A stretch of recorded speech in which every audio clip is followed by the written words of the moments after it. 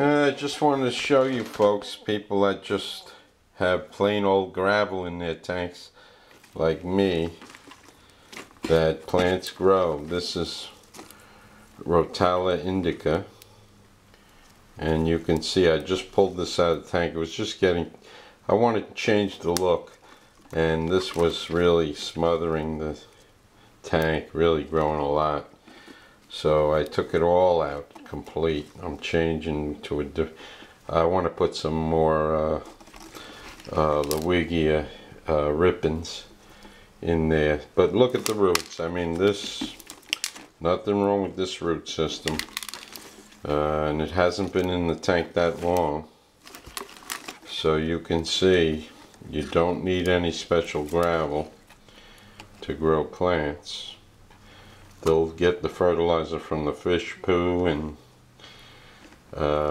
root tabs, whatever you want to use. But other things work other than Eco Complete or etc. Alright, thank you.